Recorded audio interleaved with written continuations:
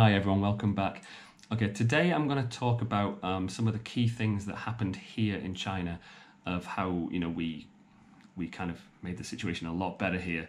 A lot of other countries have taken similar procedures, particularly in East Asia, South Korea and Japan, Singapore places, and they're all seeing pretty positive results right now. The West seems to be a little bit slow on the uptake for some reason, and they are kind of dragging their feet about putting in any real positive steps. But things are changing. There are things happening now, which is really good. So I'm going to talk you through a little list. There's going to be 6 things. All right, so number 1 was home quarantining, just staying at home. Now here in China, we had about 5 weeks straight where basically no one went outside. You went outside for a tiny bit, maybe to buy some things, and we were allowed to go out once every 2 days. One person from each apartment was allowed to go out once every 2 days. So obviously that meant that the streets were absolutely deserted for over a month. It was really, really quiet. Okay. For me, this is the biggest thing. If everyone stays away from each other for a month, basically this virus, the problem becomes way more manageable really, really quickly. But it still takes time. It takes, like I said, it took us over a month of this before we start to see really positive results. Now, this has got to be done in the right way. Now, the idea of, obviously, I'm aware that in Italy, obviously, they've got this serious problem at the moment, which is horrible, and everyone's thinking about Italy now. It looks bad, unfortunately, but it will get better if they keep doing it right. When they first put in the lockdown measures and things like that, people were still going out to restaurants and bars. That's very different to how it was here. That's all I'll say. Here, there was nothing open. Nothing was open, no one was going out for weeks. That's why it got better here. Also, it's why South Korea has also seen, they had one of the first big outbreaks after China, and now they're also seeing really, really, really positive results. Okay, sounds simple. Actually, people have just got to do it and stop being selfish. Basically, just stay inside for a while. Problem solved. Kind of. All right, the number 2 thing I want to talk about is checks, different checks that we had.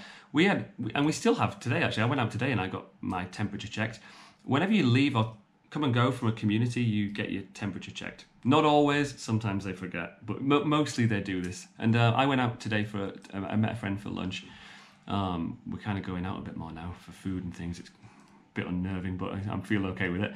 And again, same thing, checking in, show your passport, get your temperature checked, all this kind of stuff. Of course it's useful. I mean, I don't think it's not massively useful, but it does help. It allows you to monitor yourself a little bit more. And I'm not sure if other countries are doing this at all.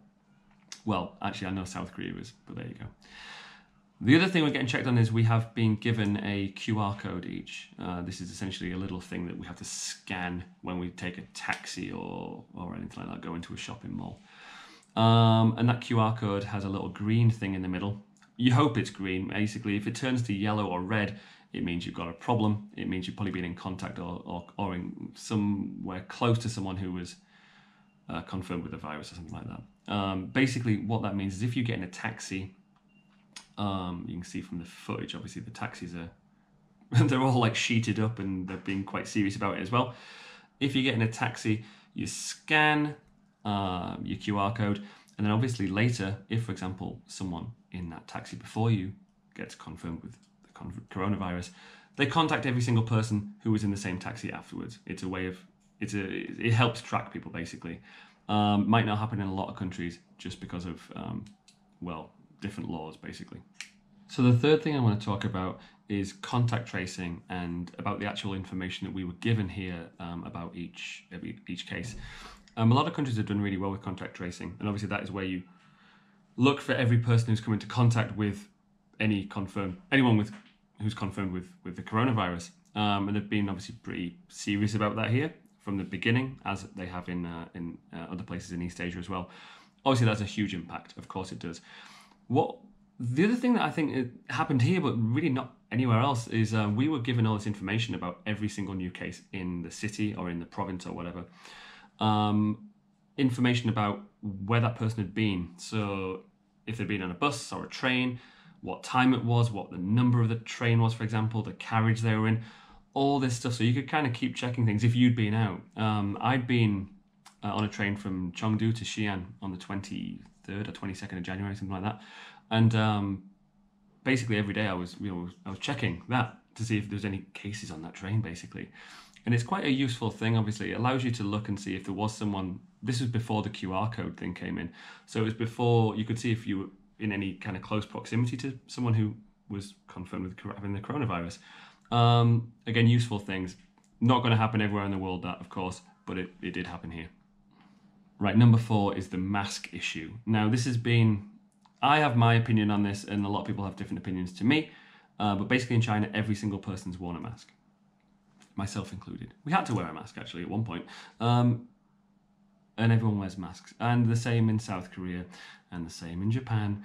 And yeah.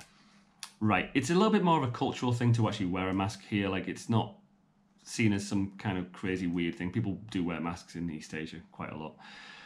So we all had masks originally, so it wasn't a big problem. Now in the West, obviously, people are being told that it's not important to wear a mask, or you shouldn't wear a mask if you don't have symptoms. I think a lot of that is actually because of supply or lack of supply, which does make sense. If there's no masks, obviously, well, what can you do? I mean, hopefully that'll change. There are some weird things that I think, like, okay, so in the UK, for example, people are being told if you go out and you have symptoms, you should wear a mask. But also told if you have symptoms, you should self-isolate for 14 days. If you're self-isolating for 14 days because you have symptoms at home by yourself, you don't need to wear a mask. So I don't really understand that myself. If someone else could enlighten me, I'm all ears. I think it's important. Personally, I think it's a really big thing. Hopefully supply chains will sort themselves out. Right, the big thing in the news now, it was on the BBC yesterday, was about potential second wave, or the second wave now coming to Asia in the countries I've been mentioning quite a lot in this video: South Korea, Japan, Singapore, and China, obviously. The second wave, it's a big problem. Of course, it's a big issue. So what's happening about it? Well, here in China, anyone who comes into the country is quarantined in a hotel for 14 days. Now, I've got a very good friend of mine, I mentioned him in my last video, who is currently on day 13 of his 14-day hotel quarantine. He got tested as well. It was like a swab, like a throat swab or something, and he's fine. So he's getting out tomorrow, which is great news. That's a situation. If you come back, you get quarantined, which is a way to hopefully stop a second wave. Sounds promising.